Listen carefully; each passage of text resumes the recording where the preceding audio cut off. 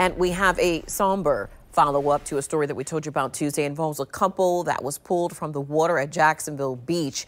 News4Jax has learned a mother who was taken to the hospital in critical condition has passed away.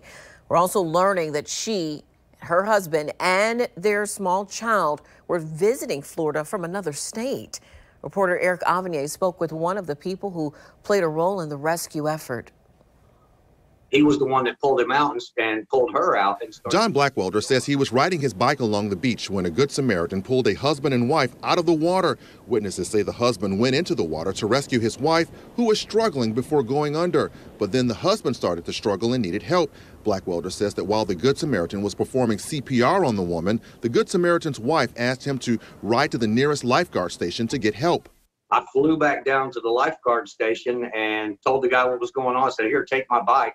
You'll get there 10 times faster," and he did. By the time Blackwelder ran back to the rescue location to see what was happening, the lady was not breathing, unfortunately. He says ocean rescue workers were trying to revive the woman, but she still appeared unresponsive, so they began transporting her to a waiting ambulance. As for the victim's husband, who was so exhausted that he required oxygen, he kept asking, "How's my wife? How's my wife?" So that's kind of how we knew they were a couple. Blackwelder says the couple's child, who is believed to be 4 or 5 years old, watched everything unfold. How close was he to all of this taking place?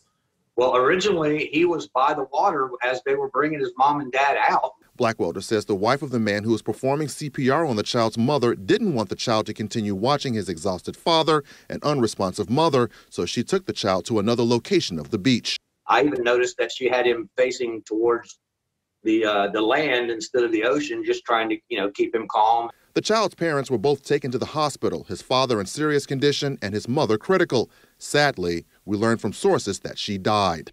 It breaks my heart, not only for the loss of her life and for her husband, but that boy is 4 or 5 years old and had to witness that trauma. That's something that's going to stick with that young man for life, and it's just so sad. Eric Avanier, Channel 4, the local station. Blackwelder went on to say that the young lifeguard he flagged down did everything he could to revive the woman.